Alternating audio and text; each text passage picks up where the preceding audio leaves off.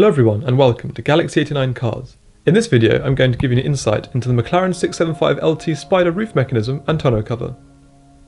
To open, ensure the ignition button has been depressed twice, or the engine is running, and simply pull up on the button in the central column until the roof is locked into place.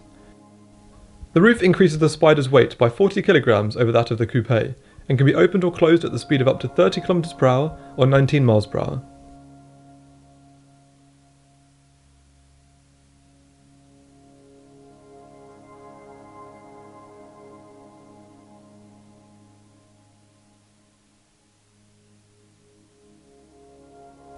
To close, simply push down on the button in the central column until the roof is clicked into place and all windows have returned to their original positions.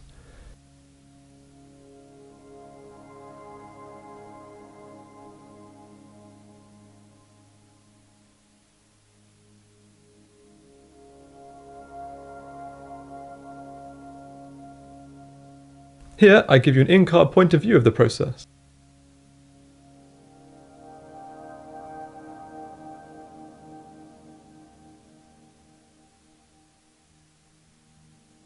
To the rear and on the inside of the driver's doors are controls for the rear tonneau or storage cover.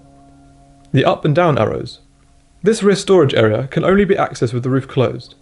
It provides 50 litres of extra storage space with the roof closed and is easily opened or closed by depressing the required buttons, the up arrow for up and the down arrow for down.